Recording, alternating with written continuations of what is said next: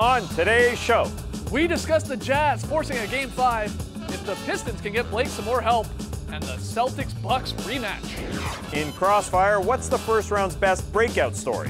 What is the dunk of the playoffs? How about the postseason's funniest moment? And we discuss the Suns firing another head coach after just one season. It's Tuesday, April 23rd. The starter starts now!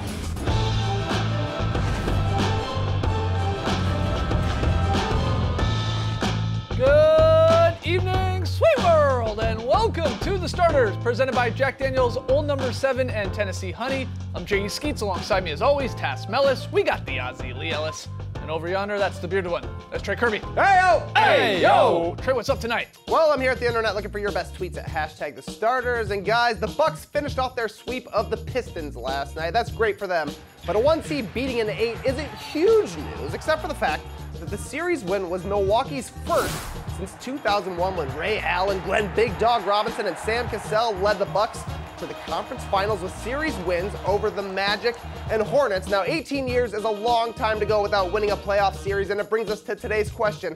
What are some things you miss from 2001? For instance, for me, it's got to be frosted tips, puka shell necklaces, and Abercrombie & Fitch, all of which I wore at the same time during my senior year of high school. You can see why I won best hair back then, but we want to hear from you.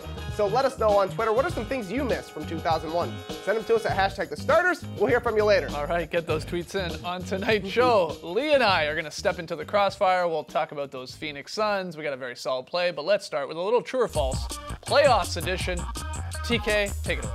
All right, heading into last night, the Jazz were down 3-0 to the Rockets and playing for their playoff lives. And Donovan Mitchell showed up big time, outscoring Houston 19-12 in the fourth as Utah forced a Game 5 deep in the heart of Texas. Guys, the gentleman's sweep still on the table, but true or false, the Jazz can come back in this series. Nah, I think that was that was their championship in Game 4 there. A lot of things went right for them, including Donovan Mitchell's 19 in the fourth quarter.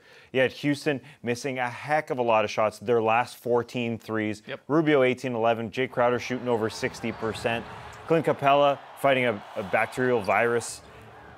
And the Rockets probably are happy that they got this quarter out of their systems before they go face the Golden State Warriors, because if you recall, they had that 7 of 44 performance in Game 7 against the Warriors in the Western Conference Finals, Game 7.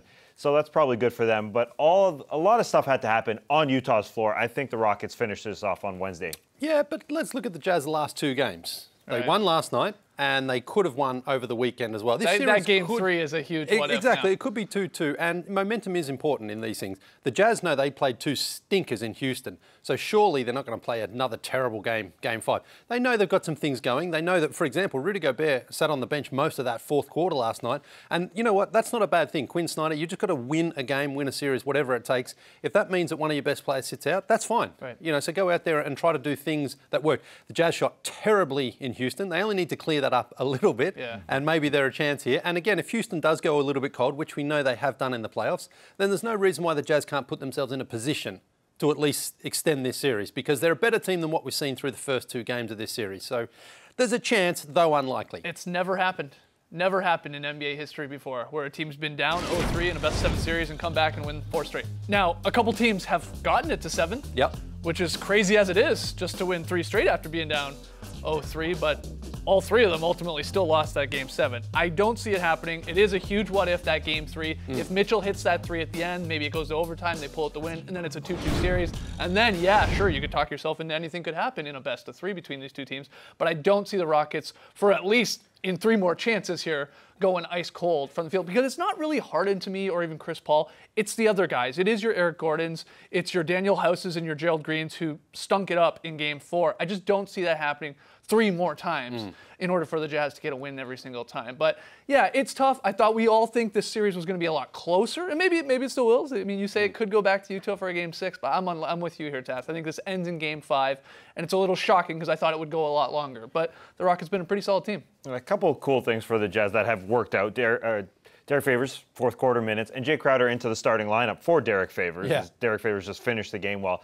Jay Crowder got extremely hot, and that's why I'm a little bit reluctant to say Jay Crowder's going to shoot over 60% again and have that shooting night. He was great. The energy was really, really good, and it makes more sense than Derek Favors in the starting lineup because they're shooting the 3-ball from that power forward spot, and Jay Crowder's a better 3-point shooter. Another thing to keep in mind is on Wednesday night when the Rockets will try and put away the Jazz, we're going to be watching, soon after that, the Warriors trying to do the same thing to put away the Clippers. I mean, both of these teams, they want to get done with their series now because they know they got to go to battle. It's going to be a civil war between these two teams. So I think they'll both do it on Wednesday night. But again, a valiant effort in Game 4, I think, from the Jazz to at least extend the series. All right, Trey, next one. All right, the Pistons punched their ticket to the playoffs on the last night of the regular season, and last night, the Bucks punched their ticket home, finishing off Detroit in a sweep.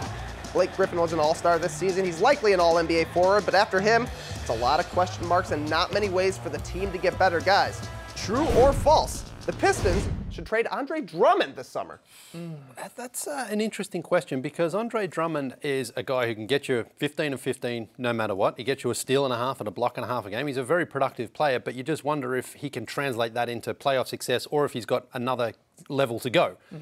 He's been an all-star a couple of times. We know he's an impactful player, so he maybe needs a different situation, different coach and some other players around him to maybe bring him into a higher level of his game. And so if you're the Pistons and you think that's out there, I think you can get a pretty good trade package in return.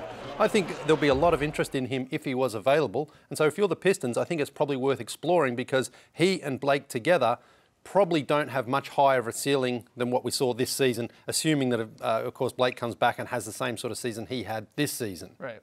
Yeah, this seems to be the best case scenario for the Pistons, what we saw this past year, about the 8th seed, because we got the best Blake Griffin that we've seen in a very, very long time, playing 75 games, the most he's played in 5 years. Andre Drummond and Reggie Jackson couldn't do a lot in the postseason. Blake Griffin is 30 years old. You probably have another couple peak years max for Blake Griffin. Did you trade for him to finish in the 7th or 8th seed? I highly doubt it. So, do you trade Andre Drummond? I think you could if there's a possibility, if there's a package out there. But there's also a lot of money on the books with Andre Drummond. Yeah, 27 next year, but then another 29 the following year. Reggie Jackson is a lot more of a doable package. Those are the 3 highest paid players. Yeah, less appealing. Yeah, that's why I sort of say true. And when I say true that they should try and trade Andre Drummond, I'm not trying to knock Andre Drummond and put this all on him that they just got swept at all. Because he had a very solid year. He's played really good over these last 3 months for the Pistons. But I say true because we just showed you the payroll. It's like, what else are they going to do? I mean, outside of just knocking it out of the park with the 15th pick maybe in the draft and they find a diamond in the rough, I mean, what are your other moves to be made because of your cap situation? So it has to be, in a way, move one of your big pieces. You're probably not moving Blake, but maybe a Drummond, or possibly a Reggie Jackson. I think you're just going to get a lot more for an Andre Drummond than you are for Reggie. So I think in a weird way it's sad but true unless you're happy with being a 41-win team. I think it's a Drummond and or Jackson. Yeah. If you need another ball handler to take some of the pressure off Blake they Griffin. need some wings, something there. And it has to happen soon. So you trade Andre Drummond, you have to get a lot of money back in return. Is that a great ball handler that you get back in return? Yeah, maybe. And maybe you can go forward with that. But it has to happen now. Right. Because, Blake, 3 more years on the contract. But we had peak Blake right now, and they finished in the 8th spot. Trey, our final one. All right, the Celtics got out the brooms on Sunday, and last night the Bucks joined them, sweeping into the 2nd round, meaning we've got a rematch of last year's classic 7-game first-round series. But this time around, Kyrie Irving and Gordon Hayward are healthy. Giannis is an MVP, and Joe Prunty is nowhere to be found. Guys, true or false? Bucks Celtics will be better than last year. No, that's true. What's better than this? What's better than this? I mean, last year, if you look at that series, it was like a cool indie flick. But this year is like a summer blockbuster because we got Giannis, MVP Giannis. Suddenly you got Kyrie Irving, Gordon Hayward. I mean, the star power is just there in this series. And I think it's a tough series to even try and predict. I could talk myself into both of these teams ultimately winning 4 games out of 7. So I'm very excited. But yeah, this is going to be more exciting, even though it went the distance last year. And it was cool to see the Bucks try and get out of the first round. They didn't, of course. But this is going to be better because the Celtics looked pretty solid against the Pacers. The Bucks just killed the Pistons. Let's go. I mean, for the most part, everybody's healthy. No Brogdon for the Bucks right now. No Smart for the Celtics. Seems pretty This fair. is the real Let's challenge go. for Giannis too. I mean, he won his first playoff series against Detroit, but okay, let's put that behind us. This is a real test. Yeah. And this will really show how much he's grown, how much he's developed, and how well Coach Budenholz's system works in the playoffs, because we know what they like to do. Get Giannis there so he can bully his way into the paint, and if that's not an option, he can fire it out to three-point shooters. But will the Celtics be able to defend that? Because they're very good at defending the three-point shot. So that's going to be a great a tactical battle to look at. But also for the Celtics, Kyrie wasn't there last year, and he wants to show that he can carry this team. He's a fantastic playoff performer, and this is his opportunity to show it against the #1 ranked Milwaukee Bucks. I think what's going to happen is what's key in this series is if one of these teams can win on the road. I think that is what could really switch this series, because last season each home team won. Yeah. This year, though, Milwaukee has home court advantage. So I'm looking for that to see if Boston can maybe get a steal one of those first two games and then sort of wrestle momentum away from the Bucks. Well, the answer to this question is yeah. Giannis Antetokounmpo has grown into an MVP, and Kyrie Irving wasn't there last year. Two of the best players have grown and returned. So maybe we just didn't want to do a preview until later in the week. Well, so we got to just threw save our this prediction. question Yeah, out we got there. to save our prediction. Bucks are taking it. These two teams aren't going to start playing until maybe the weekend.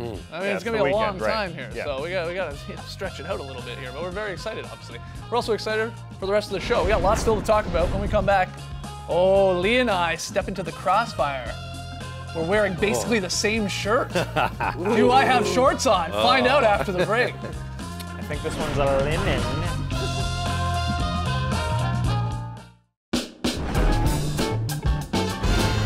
The Starters is presented by Jack Daniel's Old No. 7 and Tennessee Honey.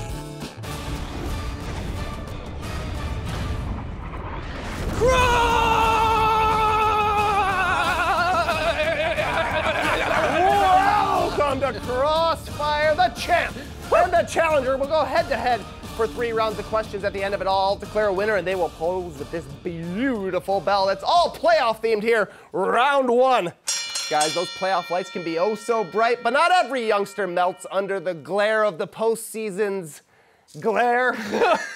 Guys, who has been the breakout player of the first round this year? Here we go. Well, let me beat you to the punch here, Lily. Homer! Yeah, I'm Homer Simpson. I love donuts. I love my wife, Marge. I'm taking Pascal Siakam. I don't care if I'm a Raptors fan. Yes, he's going to win Most Improved. But this is sort of a breakout performance on the national stage, Lee. He's averaging 22, 9, and 3. He scored 30 in a game. He's a superstar. Now, Yeah, he is. The people who didn't know about We already knew that. No, they didn't. What do you mean? No, he they won Most didn't. Improved. You've been on his wagon. He all hasn't season won long. Most Improved. He's going to win. He won the awards in June, man. Here's a guy who has actually broken out. It's Derek White for the San Antonio Spurs. He's more than doubled his scoring average through these 4 games. Wow, shooting one 64%. good game. And he carried the Spurs to that Game 3 victory. He was fantastic in those first 2 games in Denver. Cooled off in Game 4 because Denver had to adjust their whole defensive scheme. You didn't vote Siakam for Most Improved in Yeah, that you starting did. show. You did. Oh, the shirt bros are going down. Here we go, round 2. Last night, Donovan Mitchell got his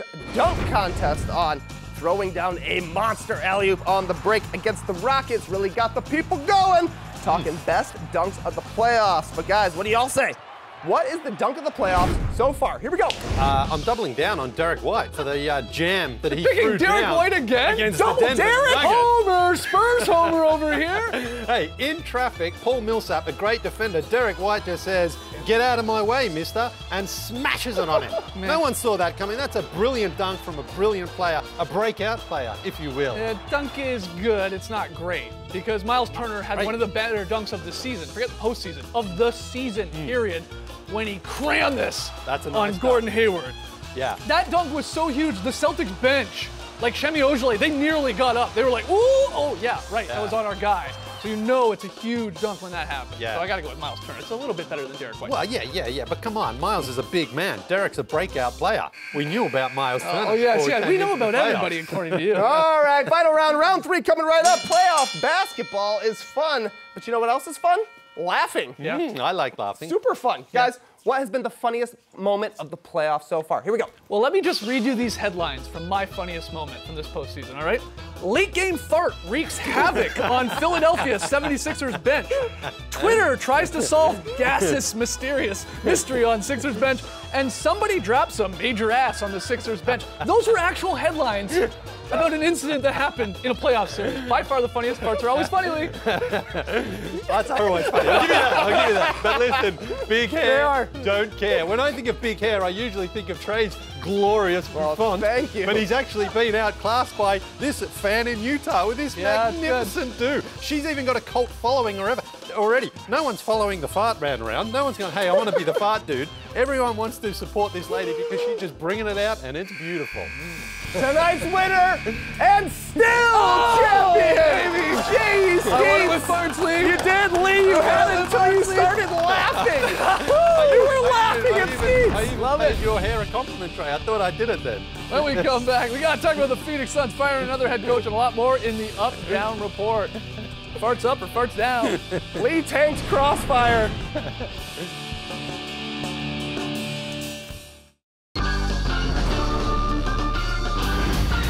Into the up-down report. Let's see those thumbs on Twitter. Hashtag the starters, thumbs up or thumbs down. First one, the Phoenix Suns fired head coach Igor Kokoshkov late on Monday night because that's just what they do. According to Woj, the timing on Igor's dismissal was partly rooted in the Suns' desire to compete against the Lakers in pursuit of 76ers assistant coach Monty Williams. The Suns' next coach will be their 7th in an 8-season span, guys. Are you up or down on the Suns firing Kokoshkov? Yeah, in 5 years for Devin Booker. So what? Happy. Yeah, because if they didn't fire him, it would maybe symbolize that the organization is actually getting a little bit stable and making some smart decisions. By firing him, it just makes sure that we know this is a crazy, disorganized... Right, still the Suns. Yeah, and it's also good for Igor because he gets out of there and with his reputation intact, and he'll get a chance to go somewhere else and coach. There's no doubt he'll pick up another head coaching job at some point. He may have to return to an assistant role to start with, but I think most people felt he's been unjustly served here in Phoenix, and people will want to take him on. He's highly regarded in the NBA world. Yeah. For everything you said is exactly why Tass and I are down. Stick to a plan, Suns. It wouldn't be that hard to at least keep a guy around for 2 seasons. Maybe you pick up a point guard in the summer, and then you can put forward a little bit more professional team going into next season. Clearly, it's going to be the job for another coach, though. It's so sad. I'm sure that he thought going in after having 5 years as an assistant with the Phoenix Suns previously that maybe he'd get a chance, but it's business as usual for the Phoenix Suns. And that's that. I wonder how many coaches they're actually paying then right now. That's a great point. Well, there's a reason that they continuously hire coaches with no experience because they're cheap. Over and over. Those coaches that they fired, they're all first-year coaches. Right. So you're maybe excited about the idea of them trying to get at least Monty Williams, who has some coaching experience. That's right. Well, regardless of the future, this stinks. Yeah. For Kokoshkov. He didn't get a shot. You'd think that he'd get a chance to coach up a young team. As Trey mentioned, no point guard, extremely young. Just give him a shot. All right, next one, guys. Moving on. On Sunday, the NBA announced that the Nets GM, Sean Marks, was suspended 1 game without pay and fined $25,000 for entering the off-limits referee's locker room following Game 4 in Brooklyn. He was not happy. And that wasn't the only punishment the NBA handed out to the Nets front office. Nets owner Joe Tsai was also fined $35,000 on Monday night for this tweet where he supported Mark's decision to storm into the referee's locker room and give him a piece of their mind. So, guys, are you up or down here on the actions of the Nets front office? Thumbs up or thumbs down? Yeah, thumbs up. big thumbs. Why? It does kind of set a bad precedent to go barging into the referee's locker room. First of all, get some security and don't let anyone barge in there. I think that's important. It sets a bad precedent. However, I think it's good for the team in general. Sure. Jared Allen, the Nets center, said, hey, this is great for us. It just shows that we're all on the same page, that we're not sort of separate parts within the organization. I liken it to Masai Ujiri before they played the Brooklyn Nets a few years ago, going up in Jurassic Park there in front of all the fans and yelling, F Brooklyn! Well, one of the... That backfired. It did backfire. And hey, Sean Marks probably knows. Too. Yeah, they're not winning. One of the reasons he protested was a foul call late that was actually overturned as well. Yeah. So he was actually right in his protest. So he should get his money refunded, really, for that. I mean, he should, because if you're protesting a call and then that call turns out to be wrong, you should. But I think it's obviously, as you mentioned there, you don't really want a general manager just barging in the door like that and confronting referees. There is a way to do it a little more politely. But you like tasks like him going to bat for his team. Yeah. I think it sends a good message to his players, I guess. Everyone's there together on the same page. And it's better to have your GM suspended for a playoff game than to have one of your players suspended for a playoff game. Not to mention Joe Tsai's worth $10 billion, literally $10 billion. So it's better for him to get fined $35,000 than anybody else who's only worth $9 billion and under, I suppose. Okay, you guys are making That great Alibaba points. money. Yeah, that's right. All right, final one here, guys. As we already have 2 first-round series that ended in a sweep. Celtics took care of the Pacers. Bucks crushed the Pistons. And we could see another 5 series end in just 5 games over the next 2 nights of basketball here. So there's been a lot of talk about shortening the first-round series and going back to the shorter best-of-5 format that we had way back in 2002. What do you think? Are you up or down on getting rid of best-of-7, going back to best-of-5? Oh, yeah. You like it? Big ups on this. You've been talking about this for a while. Yeah. I just think the playoffs are very long, and I think that first round, if you can compact it a little bit, it might make it maybe not drag on so much. And also, you know what, in that first round, it should favour the team that's on top, those 1 through 4. They don't have to go through 7 games to get through to that second round. And if they get upset, bad luck to them. Yeah, but it's more likely to get upset than in a 5-game series than a 7-game series. Great. Good on them then. But then that But doesn't that goes favor away the from your higher point. seeded Yeah, teams. but they shouldn't. You're more I mean, likely that they get upset. they only have 1 game potentially on the road if they take care of their own business. I mean, if they get upset, then they deserve to lose. But you have 2 games at home and then 1 on the road. Well, why not a best-of-3 then? Well, Best of 1. Best of 1. I don't really like it. one the half. playoffs. I don't really care. I don't really like it because it doesn't really shorten the playoffs all that much. Maybe a couple days, possibly. But as you mentioned, we're going to have a couple series go long, a lot go short.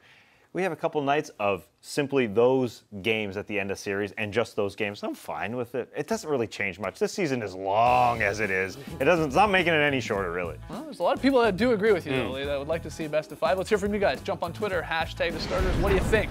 Shorten it up or keep it as is? Or, better yet, extend it to best-of-9. Oh, yeah. Wow, let's think outside the Make box. March Madness. When we come back, Lily hits us with that very solid play.